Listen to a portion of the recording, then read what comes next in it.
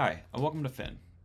Today I'm going to be walking you through how to sync your users from Microsoft Azure into the Phin platform. And so we have an integration with Microsoft Azure where you can bring those users from Azure and those groups over into Phin so that you're only having to worry about managing your Microsoft Azure tenant in terms of users and not having to manage users both in Microsoft as well as Phin. So very easy to set up and use and makes a lot of the management of users a lot easier if you're doing it that way. So diving right into how to set that up. So you want to navigate to this area of the user management section of the customer homepage, and you can sync your users with Azure. You can also get there from the integrations page as well.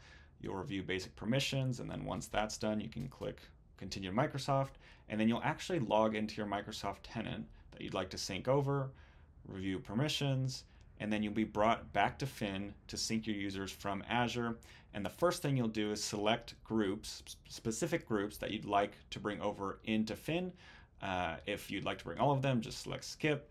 And then this is the staging environment before your users are brought into Phin. And so you can kind of preview who's being brought over, who's not, the groups that are brought over, see the total number of users that will be brought over.